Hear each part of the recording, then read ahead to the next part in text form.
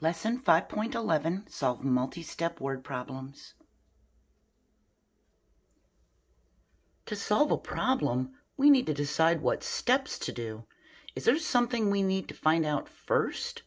Then we need to choose operations, like addition or subtraction, that match with the actions in the problem. So as we discussed in the last video, to solve a word problem, we read it carefully. We can circle important information. We ask ourselves, what do we need to find? What is it asking of us? And we look for addition or subtraction clue words. We make a plan to solve it. We can write an equation, then solve it, and check our answer to make sure we did it correctly. In the last video, we also talked about subtraction clue words that are in word problems. And that video is linked in this video's description.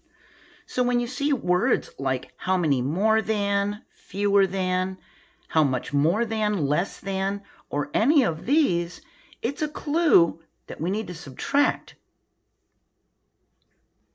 And we learned back in video 4.10 some addition clue words for word problems, like add, in, all, altogether. These are all clue words in word problems that would tell us we need to add. And in video 5.9, we learned about bar models, and a bar model can show we are subtracting to take away from the total amount. We're looking at 30 as the whole amount. We have a part here that's missing and another part, and we break apart the 30 to find the missing part. And in 4.9, we learned that a bar model can show we are combining. That's adding two parts to show a total amount. So here we do have a part, and we have another part, and we combine them to get the sum. That would be the whole.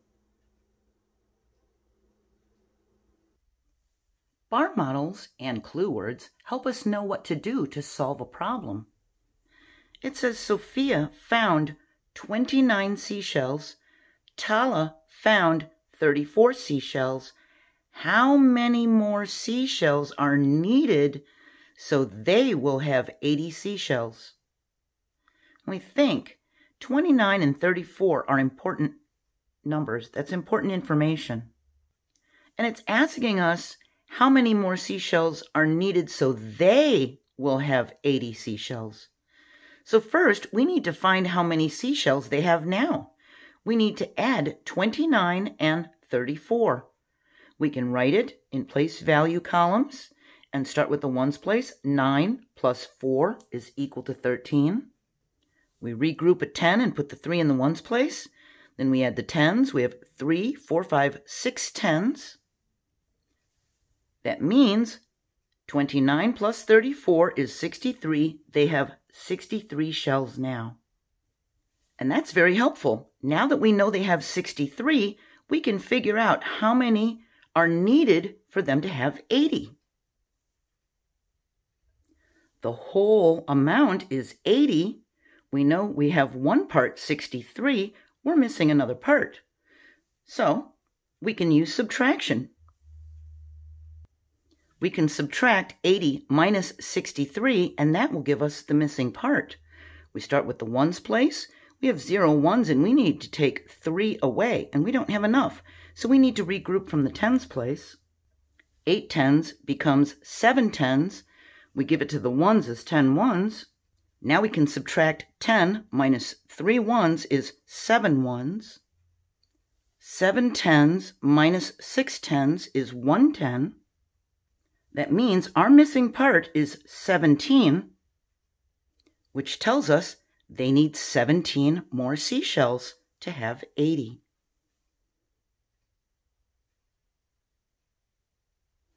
Here it's telling us to complete the bar models for the steps we do to solve the problem.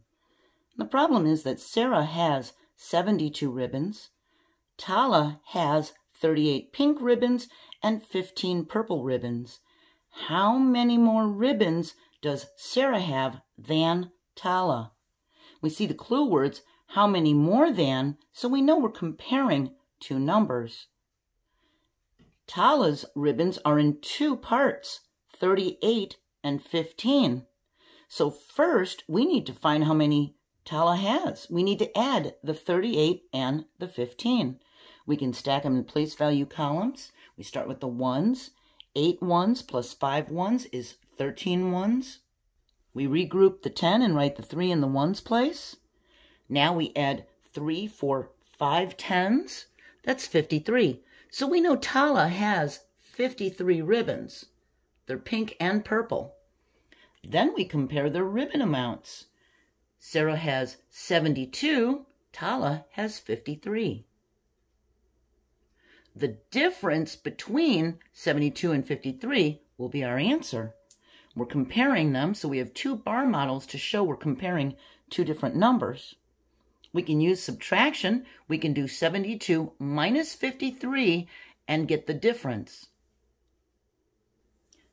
We start with the ones place. We have 2 ones and need to take 3 away, but we don't have enough.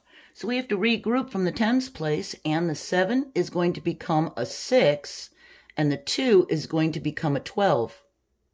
Now we have 12 minus 3, which is 9.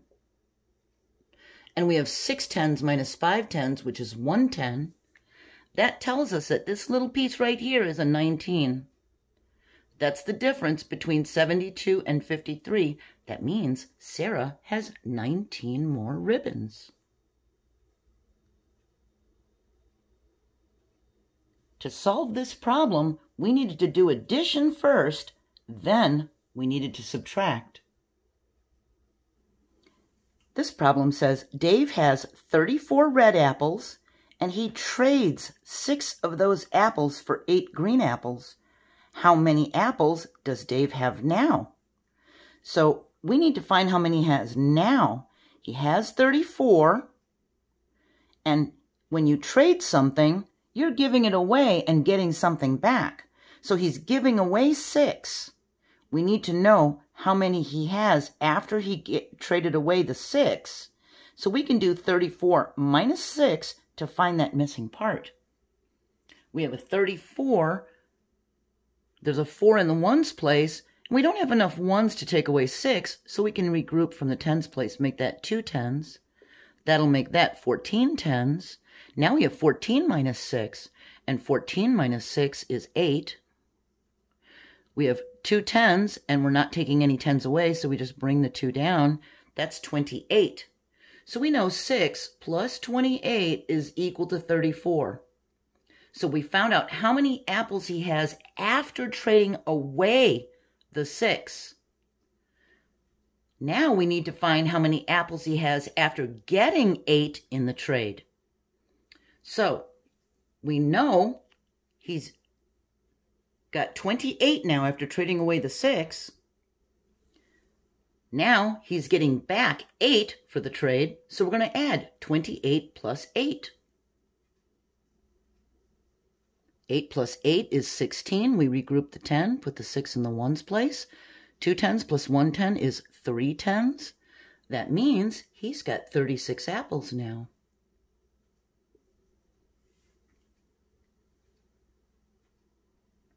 Sometimes when you trade an equal value. Like he would trade 6 red apples for 6 green apples. But in this case, he traded 6 red apples for 8 green apples. That's 2 more. So look, he had 34 red apples. Now he has 36. That's 2 more. 8 is 2 more than 6. And he has 2 more apples than he started with. To solve this problem, first we needed to subtract.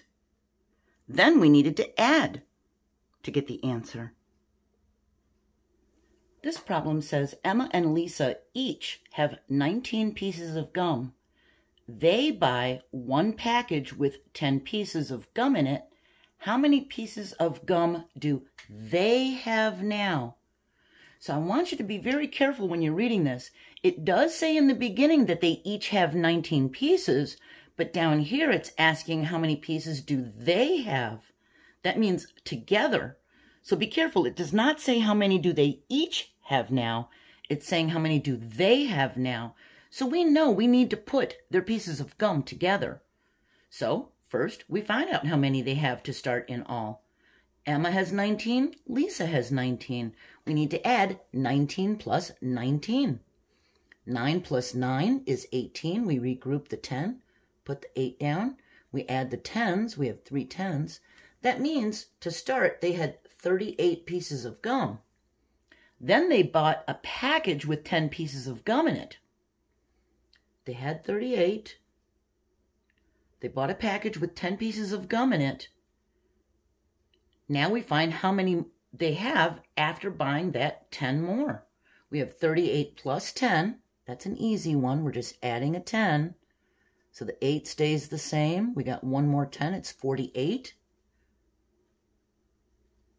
We know they have 48 pieces of gum together. To solve this, we needed to add and then add again. So when we're trying to figure out what operation to use, add or subtract, we need to ask ourselves, what are the actions in the problem? Are we giving something away?